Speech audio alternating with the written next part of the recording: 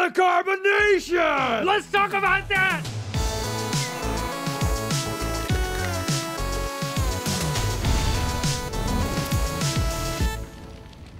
Good mythical morning. Okay, here's a scenario. You've just purchased an ice cold soda from the vending machine, but the can took quite a tumble through that machine, and now you gotta do all the classic moves to avoid the fizzy explosion while opening it.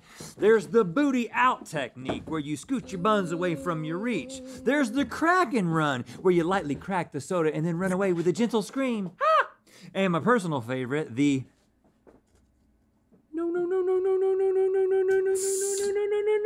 which does absolutely nothing. It's more of a prayer to the universe, but it feels good. Can't believe that one didn't explode at all. As you may expect, the internet has all kinds of answers on how to avoid this kind of CO2 catastrophe. But apparently, and you're gonna wanna sit down for this. I am sitting down. The internet is full of lies. No. So let's shake things up a little bit to find out the truth, shall we? It's time for a shaken soda is such a disgrace. What's the best way to avoid this sticky bidet for your face?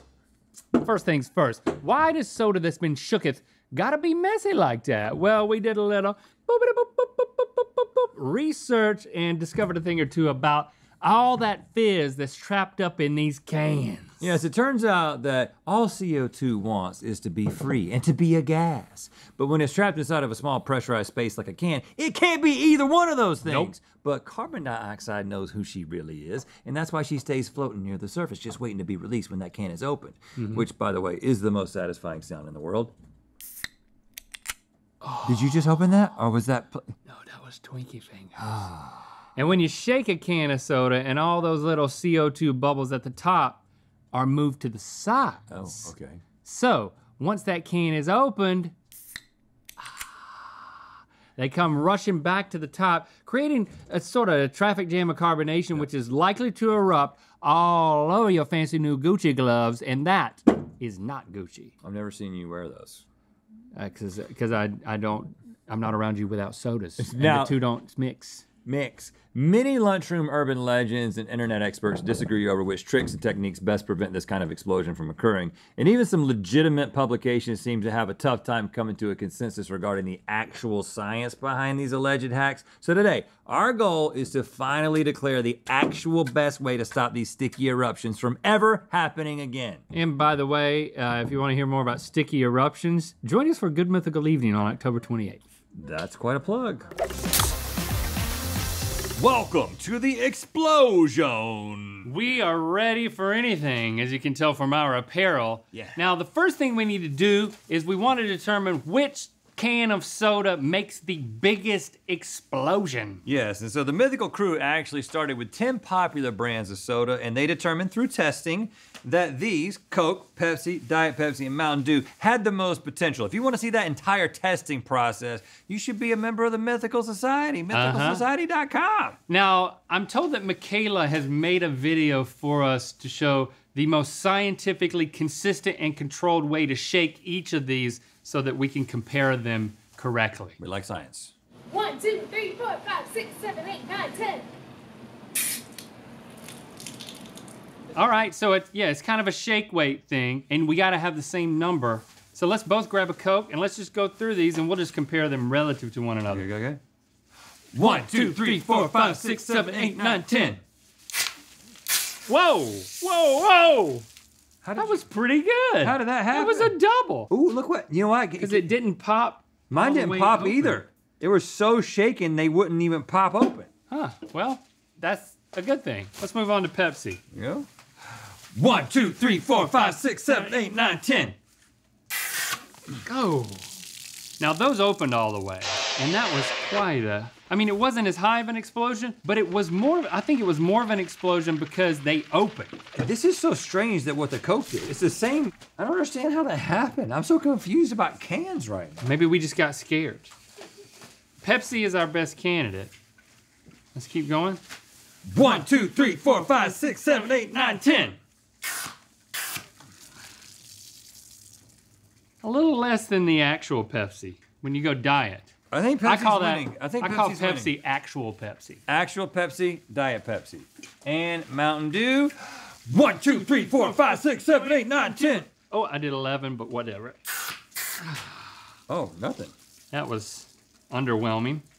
I've got bad fingernails. You might have to be the opener as we move forward. All right, so we have determined. We're going with Pepsi as the official, not a sponsor, but it's the pride of the Carolinas, and that's where we're from. And the most explosive can. Now, most people don't just shake up their sodas before they drink them. I mean, some people do, but Speak for yourself. You don't associate with those people. I don't associate with those people. So what we want to do is we want to establish some more real world scenarios for how you're usually dealing with shaky can. Yeah, and there's actually only 3 of those. 3. Can roll around in a car. It can tumble down the treacherous path of a vending machine. Right. Or it can be tossed around the room from buddies at a barbecue or bridesmaid or bachelorette party. Those are the 3 ways that cans are shaken. Okay, so let's test the car technique first. Yeah, just rolling around on the floor. Yeah. All right, I'll roll you first. Okay. There it is. I'll roll you. All right. And then we'll roll each other? Yeah, sure. All right, so now it's rolled around a little bit, and I'm using a knife technique to save my fingernails. All right, and let's note how explosive this is. 3, 2, 1. Whoa! I mean, we got a 1 for 2 here. Mine was a dud. It's completely open and nothing but a little pool of Pepsi. I think it was my technique. For you and your knife. Let's try the next one, which is the tumble down the vending machine. Okay. I mean, maybe about this height. Pepsi, please. Okay. Okay, and that's all? Because you hear that kobodo, and then it makes you kind of nervous. 3, 2, 1. Whoa! What? That was bigger. What? That was You're telling me bigger. just ordering a Pepsi? I'm telling you, man, it's the machine's problem. Hold on, but something about the way they design those machines is better than what we did. Clumpity. I mean, No, look- we simulated that exactly. Look at the bottom of my can, man. Yeah, it hit pretty hard. Okay, and now the third scenario, which was what? Buddies at a barbecue. Bridesmaid party. Hey man, I love this bridesmaid party. Man, I love being here to It bridesmaid was party cool to too. meet you at this bridesmaid I'm party. thirsty. Can I have a drink? Yeah, man. Woo! Yeah. Hey, man, I'm also thirsty. Can I have a drink? Yeah, here's one. Oh, this is exactly what I just threw you, but different. That's cool, man. I actually think I want mine back. I actually think I want mine back too. I mean, when in Rome. We'll get a little bit further. This is a big bridesmaid party. Here we go. Whoa! Oh. Man! All right. So Oh, sure! Whoa! Oh! Did you see that? He's got a little missy. Man, this is a crazy bridesmaid party. Look at that. We need a new can. Look. We need a new can. Okay, all right, forget that. How did I do? I don't even understand. This is the craziest party I've ever been to. Point it that way. It's like it's peeing on the other ones. Look at that. Do you want to do the whole thing again? Yeah, just with yours though. Hey man, I'm at this bridesmaid party. Give me a drink. I want the same drink that I got. And then I want it back. Yeah, you want it back? But I still want it back. Yeah, no, so that's the same. All right, here we go. 3, 2, 1. See, and mine had been delayed. I should have gotten a new one too. But again, that one wasn't as much as the second one, The was it? dropping is the best. The dropping is dropping popping. is the best. That's what we're gonna use. Quick reminder, if you haven't heard, we're gearing up for the first ever Good Mythical evening. This is a live ticketed event that will be very mythical, but also for mature audiences only. It's going down on October 28th. Tickets are on sale starting today, so go to goodmythicalevening.com Or is it going up? to gobble that up.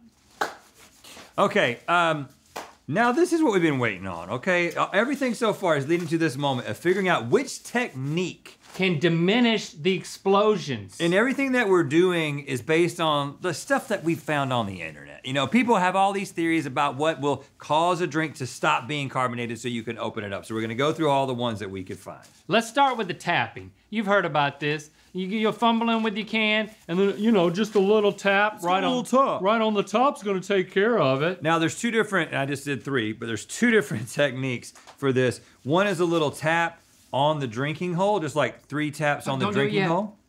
Well, I'll pick another can. And then the other one is tapping all around. And so I'm gonna do the around tap. You wanna do the whole tap? 3, just 3. And I'm gonna grab one from the back so as to not have influence that at all. So we're gonna drop it down the vending machine and then taking the least amount of time possible. Drop it, pick it up, and 3, 2, 1. Well, would be tap. And I gotta use my knife. I'm like the crazy uncle who just drop brings it, the knife pick to the it party. up, tap, open. Tap. I'm gonna say that. Yeah, okay. All right, here we go. And drop it. Whoops! Pick it up and tap. Oh, look, hold on. What? My whole bottom is busted, so I can't set it down. 3, 2, 1. Whoops! Okay, so And tap. Open. That's not great. Whoa! That was not great. Okay, all right, that didn't work at all. All right, the next one we try is not tapping the top in any formation, gentle or hard. It's tapping the sides. Which makes more sense because again, the whole thing we're trying to do is we're trying to get these bubbles dislodged and back to the top so they come out instead of the actual beverage. And don't raise it this high. Let's start it from here. That's more of a vending machine simulation height, I think. Okay. 3, 2, 1. Whoops! All right, and then tap, and open. Okay. We're all tapped out, so let's move on to the next technique, which is the old waiters technique. If you ever been talking to the old waiters, they're like, well, you know, what you would do is you would take it and you would go upside down and then go back right side up, and you're gently coaxing the bubbles what old waiter did you back talk to to? the top. Did you go to like Musso and Frank's and like talk to the oldest waiter you could find? I got him on speed dial. Speed dial. Okay, here we go. 3, 2, 1. Whoops. Gotta pick that up, and then just turn it, and then turn it again, back. and then Come in here and. Okay, old waiters don't know jack. I mean, old waiters don't know jack. We just made it worse, man. we gotta go back to, it sprayed all over my face. I'm very excited about this one because this next technique is called Lady and the Tramp. And believe it or not, this is an actual award-winning technique from a 7th grade Maine science fair, which by the way, is the only kind of science fair that we're interested in. We have to take this thing and we have to put it in between our mouths. We have to both put our mouth on it. Should we practice? No, I think we should do it in a moment. I don't know if my mouth goes around there. No, not yet. No, you don't have to do your whole mouth around it. Just put your mouth on it. Well, that's why I want to practice. Okay, so, well, see if you can put the whole thing in your mouth. I am interested now, just for my own entertainment. But I would like to hold it if I'm going to do that. Okay, just see if you can get your whole mouth around it. I don't think this is... Oh, I got a cramp. Oh, God. I can imagine Oh, God. some 7th grade What? Maine students. I got, You need to rub it? I got muscles here. Oh. You don't have to put your whole mouth on it. Around it. You just put your mouth on it like this. And then I'm going to do a low note. You do a high note. For how long? 5 seconds. Okay. And the reason you do this is because some kid in Maine figured it out. And I don't know how he won an award. How hard is it to win an award in Maine? Not too hard, apparently. Let's do it up here, okay? Okay. We got to do it fast. We got to get in there. We got to whoosh, fast. And count to 5. Count to 5. Can you guys count to 5? But do it in a Maine Everybody accent. doesn't have to. All right, here we go. I'd like to order a Pepsi from this machine. Whoops! Oh! What? Now let me tell you what just happened. Oh my gosh, it popped out. Did it take a tooth out? Did it? It popped so hard. It smushed. It popped so It hard. smushed my lip against my tooth. I'm afraid to go again. Okay, man. I think I hit the resonant frequency of the can, and that was the mistake. I hit a G, I'll hit a C I mean, this time. see that thing right there. Throw it back, Mikhail. I felt it. Oh no! I'm back at the bridal party. Okay. See that right there? Stop it! What? Stop it, man!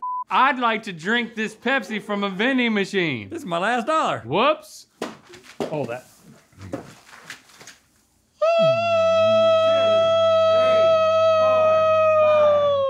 Pop it, pop it, pop it, pop it, pop it, pop it, cheese.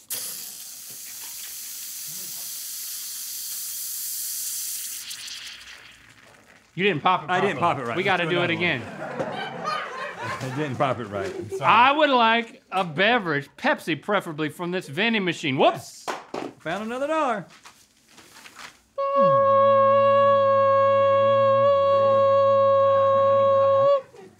There you go. Oh, that thing. Oh man, that's all over the place. Oh, shit. Wow. Sorry, man. That was a fountain situation. It was because it was bulbous. We need another one. That technique did not. Well, hold on. We gotta Guys, get the. this don't is a wanna go weird thing. This is a weird thing. You've been doing this show for over 2,000 episodes, almost 10 years at this point. We put something on here that says The Lady and the Tramp where you gotta hum, and we made up a thing about a freaking science fair. You did the whole thing. You did it multiple times. It was all a lie made up by the writers. At what point, do you think at maybe 20 years, that's when it's gonna click that... Come on, Stevie. I believe in the children of Maine. I could have lost a tooth over this. Yeah, that's true. He's hurt. Look at my lip. He's hurt. Let's do it So again. you're saying that won't work? I'd like to have We will this prove Pepsi. to you that this will work. I'm gonna share this with all the 7th graders from the middle school. Whoops! Yep. Here we go.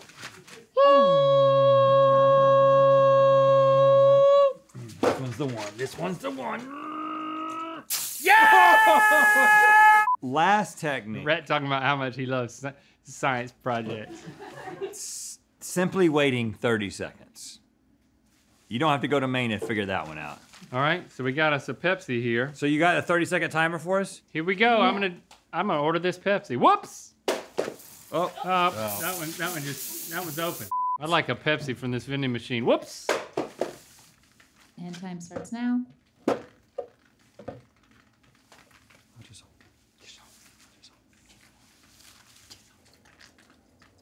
do that yet. Kind of need to pee. 10 seconds. 5, 4, 3, 2, 1. Ha! It worked.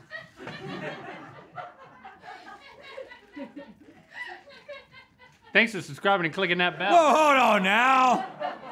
Hold on now. I do think it worked though. I mean, it basically didn't spray. I didn't quite get it all open, but it didn't spray anywhere, so. You know what time it is. Hey y'all, I'm Ben. And I'm Christine. And we just got married and are on our honeymoon here in Gatlinburg, Tennessee. And it's time to spin the wheel of mythicality. Well, at least they're not lost. You know, you never know when you see people in a hammock next to a river. Well, maybe they are lost, but at least they have a hammock. You know what? I think they made it back. They made it to an internet connection. Click the top link to watch us judge which vintage Coca-Cola bottle is the coolest in history in Good Mythical lore. And to find out where the wheel of mythicality is gonna land. Join us on October 28th for the big one night only and mature audience only ticketed event, Good Mythical Evening. Get tickets at goodmythicalevening.com.